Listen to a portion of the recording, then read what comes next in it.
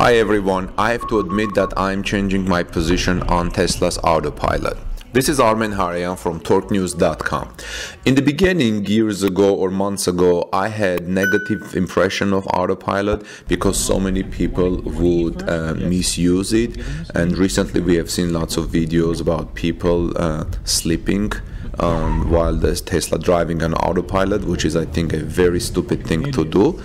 But recently I saw two videos that have slowly changed my position on Autopilot.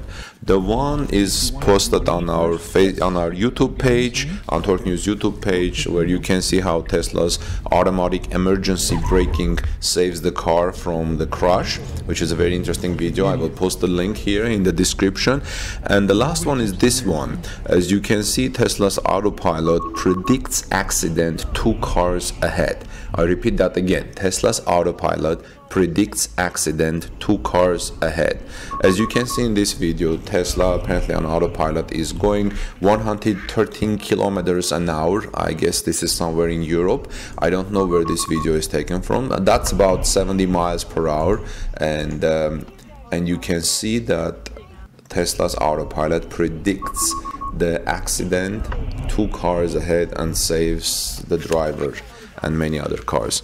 So I guess this is very interesting. I thank Disruption Research for sharing this video with Torque News. Please share with friends, like this video, and let us know what you think. Like this video for the Autopilot performance, not for the crash. I'm so sorry. I see the car is rolling. I hope everything is okay and that everyone is alive. Thank you for watching and have a blessed day and drive safely.